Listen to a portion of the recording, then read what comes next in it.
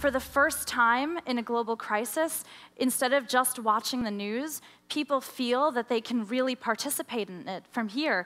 They feel people are spreading information on how to get in touch with people. They're communicating with family members outside the country. They're even learning how to do things like set up a domain proxy server so that through you, someone in Iran can get access to internet access, even though it's being blocked.